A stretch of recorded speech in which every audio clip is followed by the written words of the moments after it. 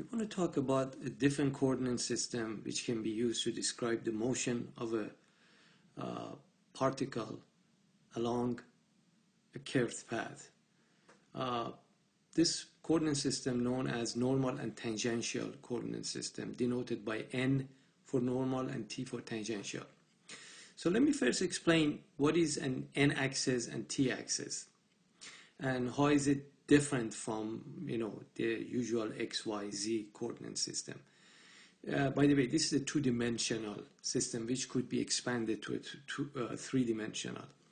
So in general, if you have a path, a curved path, and an object is traveling along this path, at any instant we can define our tangential axis. Tangential axis is an axis which is tangent to the path at that instant. So this would be t-axis, and the positive axis would be in the direction of motion. Now, the axis which is 90 degrees to this, and it's pointing inside, the positive direction is point inside the curve, is called the normal axis, denoted by N. Along the normal axis, there is a point denoted by C. C is known as the center of curvature. Basically, it's the center of the curve, center of curvature at that instant. And the radius of this curve at that instant is denoted by rho, typically, or you can call it R, and rho is called radius of curvature. So C is the center of curvature on the normal axis, and rho is the radius of curvature.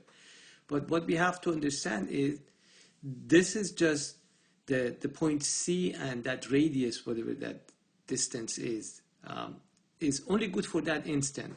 So when the particle starts moving from a point to another point, so let's say it moves from here, say, to here, the t-axis here is this guy, but the t-axis here is now different because the particle has moved. And then the normal axis, similarly, it's like that here, and 90 degrees. Remember, normal axis is 90 degrees to the t-axis. So the center of curvature could be here, and it could be a different point here, obviously, and the radius of curvature, as a result, would be a different point.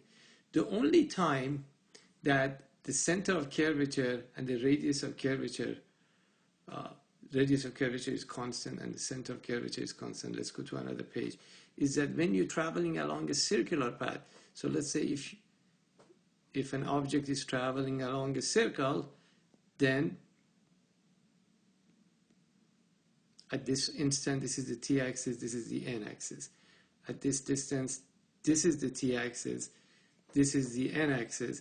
But the center of curvature would be actually the center of the circle, and the radius of curvature basically is the radius of the circle. So in this case, the center of curvature is a fixed point, and the radius of curvature would be then the radius of the circle. So this is the only way that you could have a center of curvature which is not moving and is not changing, and the radius of curvature is constant. Now, we want to describe the velocity and acceleration in this coordinate system, and I will do that in the next video.